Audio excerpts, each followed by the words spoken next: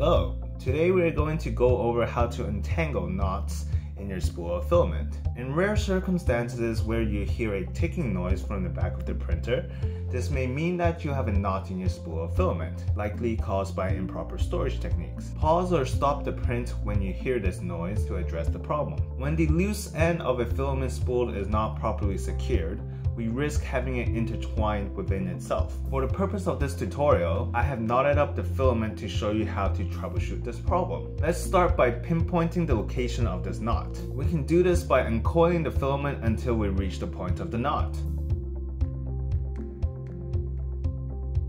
Once you have located the knot, gather all the overlapping strands of the filament and get your fingers underneath them, as we will have to remove these coils from the spool.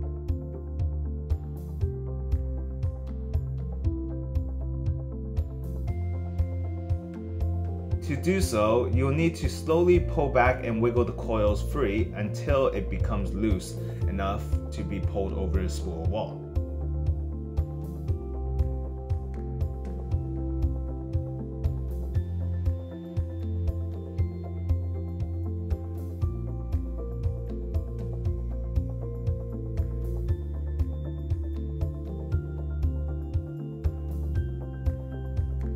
Once the overlapping coils are free from the spool, we'll want to double check again to make sure we remove the knot.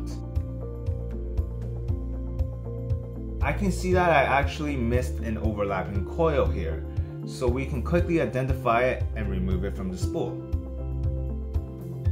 Now we can start respooling our filament. As you are coiling the spool back, slowly coil and sort out any bundles of filament that may appear.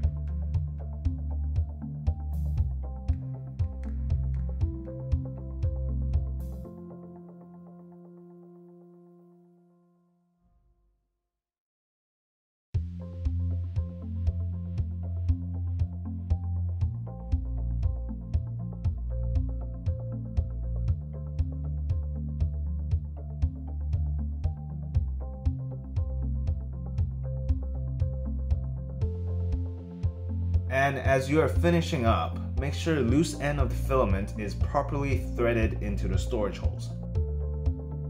Now that is how you untangle knots in your spool of filament. That is the end of our tutorial. Thank you for watching. Tinker out.